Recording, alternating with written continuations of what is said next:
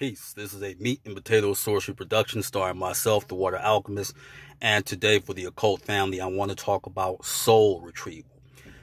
What is a soul retrieval? Well, first of all, let's delve into the soul fleeing before we get into it.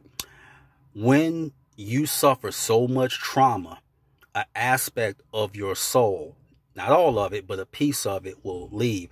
Or let's say you have suffered a heart attack or you were in a car vehicle accident.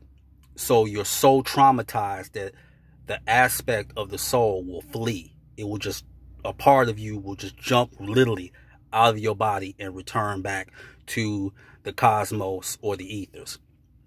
The soul retrieval is basically when you go through healing and you can use magical rituals to restore that which was confiscated.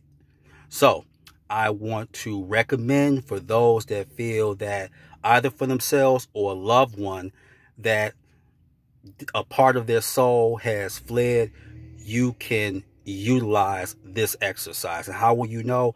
Usually when somebody suffers something so traumatic and so difficult, oftentimes they're physically the same, but there's something missing. Like they don't talk the same. They may retain data, but certain conversations that you had with them or just their energy, just something is different about them. And you're like, okay, they're my mother or my brother or my father or something, but it's, they don't act the same. That's because an aspect of their soul left.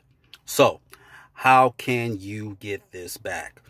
You need to call on Metatron. For those who don't know, Metatron is an archangel and he's good with any form of magic, and he also was one of the few angels that was human. For those that don't know, Metatron was once Enoch, and that part is for your Kabbalistic history. Again, Metatron was once human, specifically the prophet Enoch, who is spoken of in the Bible.